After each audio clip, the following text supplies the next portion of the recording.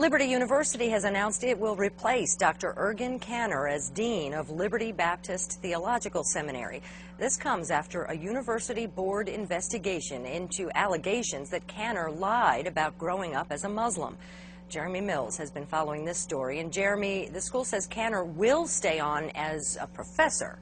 He is, after all, one of the most popular professors at LU, Noreen, but these allegations appear to have damaged his standing at the university. The four-member board says it could find no evidence showing Dr. Caner was not a Muslim who converted to Christianity as a teenager, as some has suggested, but they did find discrepancies in other facts about his past. School officials would not go on camera for this story, choosing only to release a written statement.